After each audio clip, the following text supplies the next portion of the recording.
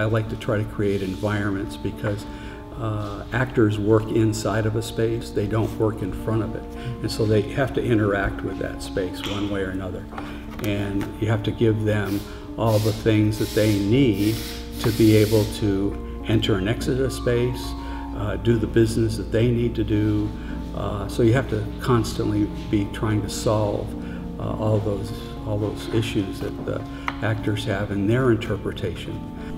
And so that texture will also help add to what it is that you're trying to achieve with some depth. Every play is different. It's just like a snowflake, you know, every play is different and it requires different things, and you have to read the play, understand what's being said. Very few playwrights put in a lot of notes in a play that tell you exactly where you are and the time of day and the time of year and the different things that are going on. Some playwrights do give you a lot of clues early on in the script, but then you really have to dig and read and understand what it is that they're saying. Once you do that internal research, is what I call it, then you have to start doing some external research. Start looking around at different pictures online, books, go to the library, wherever you can find images that will reinforce what you think the interpretation of the play should be, and then pull all that stuff together and then go meet with a director. And a director is the head of a production team, and they may have a particular concept or thought or metaphor that they want to wrap the show around.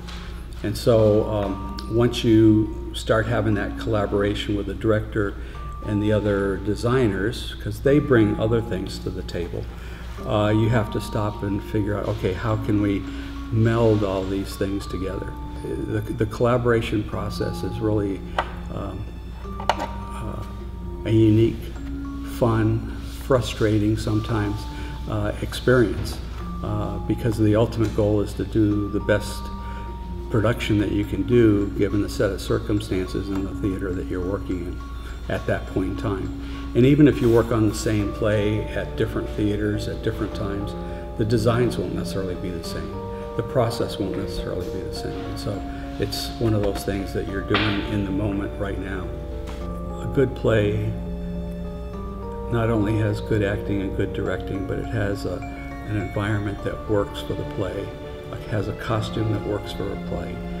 And it starts at 7:30 or 8 o'clock whenever the curtain goes up, and it goes to the end. And if it doesn't stop and all the bits and pieces work together and are appropriate for the play, then you've come up with a good piece of theater.